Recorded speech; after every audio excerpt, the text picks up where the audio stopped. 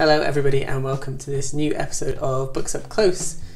If you are new to the channel, my name's Lloyd. I'm a senior lecturer in English literature at the University of Hertfordshire in the UK, and this channel is my way of sharing book reviews with you as well as telling you about other things that I'm reading and watching and consuming. So if you've read any of the books that I'm talking about, please do comment below, tell me what you think, tell me if you agree or disagree, and share the books that you're reading at the moment. For this episode, we will be talking about Leïla Slimani's non-fiction book, Sex and Lies. So this book came out in 2017 in French and then was translated by Sophie Lewis and published by Faber in 2020. So Slimani is a Franco-Moroccan author, currently lives in Paris. She's also a diplomat. She's written non-fiction, she's written 2 novels, with a third one on the way, as well as numerous other kinds of writing. Her first novel, Adele, was a very kind of harsh and interesting look at sexual addiction.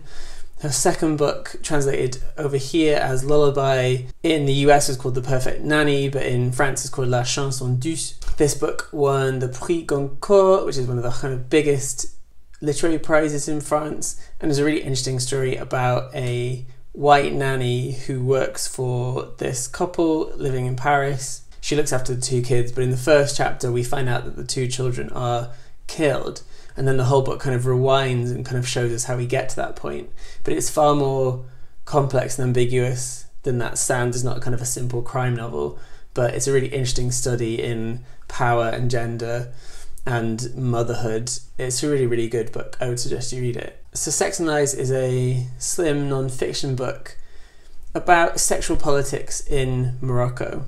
Now in the book, Slimani talks to a number of people in Morocco, a number of women, most of whom are straight, 1 or 2 of whom are queer, all of whom are cis, but we get a range of women's voices that talk about the role sex plays in their lives, how they are seen as women, how they are treated. So the book really thinks about how sex in Morocco is policed, so that sex outside of marriage, sex work, homosexuality, all of these things are criminalised in the country.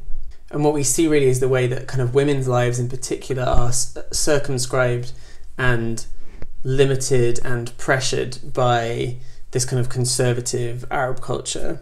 So what Slimani does in the book is not just suggest that these sexual acts, feelings, practices are just kind of absent in the country, but rather they're just not spoken about. They're kind of driven underground, as it were. So that one of the kind of key messages of Morocco that she says is do what you wish, but never tell about it.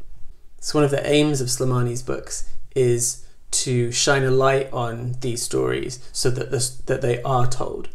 So the book is kind of driven by this tension between what actually happens in the society and what's not allowed, what's not spoken about. So each chapter is a very kind of short little section whereby Slimani meets a particular woman in Morocco and kind of changes their names. And Slimani's voice and the women's voices become almost kind of merged. So in regular text you have Slimani's kind of introduction, her thoughts, and then in italics we get the women's voices. So Slimani says about the book that she wanted to render the speech directly, though this isn't a kind of sociological study. She's not trying to draw any conclusions here, but rather as a way of examining and thinking about women's lives and just kind of putting them on the page, as it were. But one of the interesting things to me is that rather than using speech marks and kind of showing that as direct speech, she rather embeds that speech in her own prose, just differentiating it with the italic. And what that does is it kind of blurs the voices together in some ways, that we actually get this kind of tapestry of voices, which I think is quite an interesting decision. It also stops it being from too academic or kind of detached, but rather we're really focusing on the idea of voice.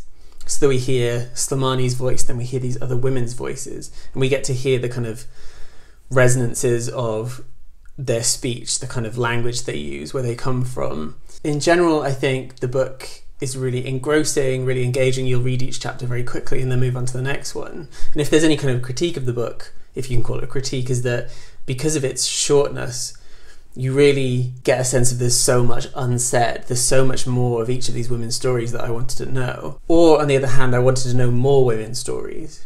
So as I kind of intimated, like all the women here are cis. Like it would have been really interesting to see some trans women's stories. And obviously, while being trans in Morocco is way more difficult and complicated than in other countries, there's a sense in which we need to think about which women's voices we're hearing.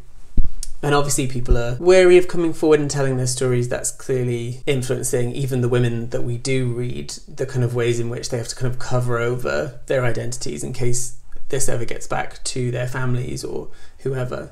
There are a couple of stories in there about gay women who are kind of living their lives kind of in secret, but a bit more about the kind of LGBTQ context in Morocco would have been quite interesting, I think, for Slimani to flesh out. But overall, what I want to suggest is that this book is really interesting in showing us not just the ways in which these women's lives are kind of limited and curtailed, but rather the kind of expressive, complex, rich lives that women are leading in places like Morocco, or more broadly in kind of conservative cultures around the world. So I think it's best to think of this book not as simply a study of how women can't express their sexuality, but rather how women express their sexuality in more nuanced, complex ways than society allows.